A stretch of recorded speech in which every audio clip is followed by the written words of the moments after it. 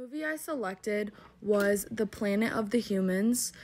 My overall impression of this movie was it got my mind thinking of how long we are actually going to live and how long species are going to live, as well as at any time if there's predators that come in the way, if there's going to be predators to us that can actually kill us in the future.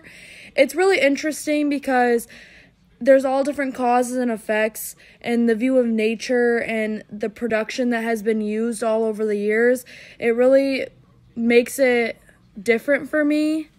And we will never know how long it will take for us to run out of things that are needed in life in order to live. The most shocking thing that was either cool in the scenes of this movie was definitely the 500-year-old yucca plant that was getting destructed.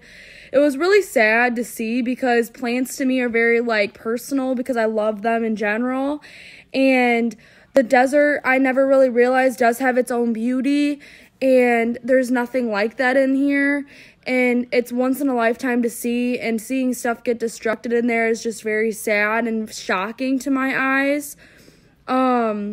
These plants and these deserts have been here for years, and they need to be preserved for future, but at the end of the day, people do what they want to do. This movie makes me in between of hopeful.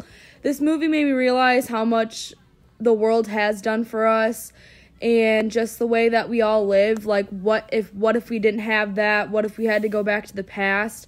It really is in between for me. I can see it being something in the future for at least my lifetime, but maybe in the next couple futures, it's not going to be something where we're going to be living with all these new production and new buildings getting put up.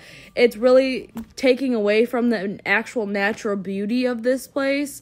For example, like the airport in Rockford, that there was a protest going on about preserving the natural woods and stuff.